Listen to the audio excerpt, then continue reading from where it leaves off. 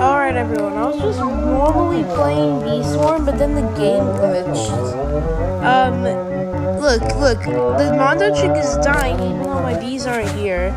And my parachute, it's literally invisible. And I was just in the blue flower field doing my quest. And the Mondo chick spawned so I could kill it. And they're still down there thinking that I'm like doing crap down there. I'm just up here killing the Mondo chick. But it's like the bees are still there, invisible, trying to kill it. See, look, it's losing health really fast. So, on it, I want you to explain